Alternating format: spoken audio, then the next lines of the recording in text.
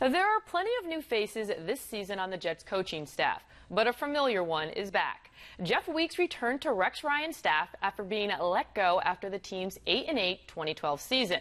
On the Jets' official webpage, his title is listed as Assistant Defensive Line and Linebackers Coach, but during practice, you can find him helping out on almost every position. All right, hey, let's have a good day today. We got the cards. Let's dial in what we're doing. Hey, let's break it down. 1, 2, 3. All right, here we go. You know, I love the sport, and I love to be involved in it, and I think that's just part of my personality, and I want people to do well. Getting better, baby? Oh, man, you know me. Every day getting better. I was probably an athlete that really had to try hard. I was a try-hard guy, you know, everything right, you know, overworked, and that's probably why I tore my patella tendon overworking when I was younger.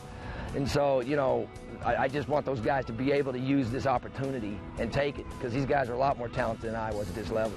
Ricky, hey, let's go now. Hey, tie into that thing, right? Tie into that football, and let's get off that thing. Let's come humming. Hey, set it up, outside here. Just be breezing. Set it up for later on. You got it up and under, right? Same thing. I mean, my favorite time is a Sunday, Saturday, or Friday, depending on where I'm coaching. You know, that's my favorite time. That's why we're here. That's why we do this hard work every day. There you go. Now we got it. Now we're humming.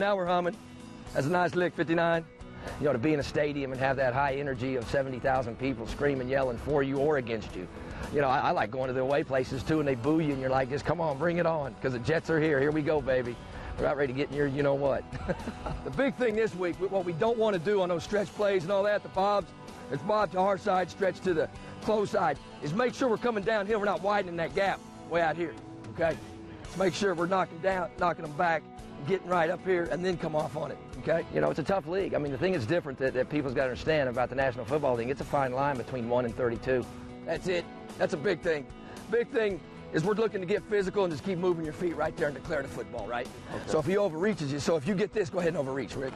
Let's say he oversets you right here, reach real hard, and he gets way out there, come back into here. Okay. See what I'm saying? Don't stay with him right here, because they're doing exactly what they want you to do. Yeah, you know, sometimes you don't win every game, but I think we get our guys to play hard. And that's what you're trying to do as a coach. Of course, you want to win every single game, and that's what you go out. You say, hey, yeah, we want to go undefeated. There's no doubt about it. But the thing is that what you're coaching and what you're doing every day, if your players are doing that too, then I think that's a win. And I expect us to win. There you go. Good. Climb to that quarterback, redirect. Hey, big thing, if we do get fooled on a boot, what do we do when we come back to redirect? Go straight down the line to the numbers, no doubt. Straight down the line. Last one for Antoine. You know, be yourself, work hard. You know, good things will happen. You know, and they have for me. It's been great. It's been a great ride.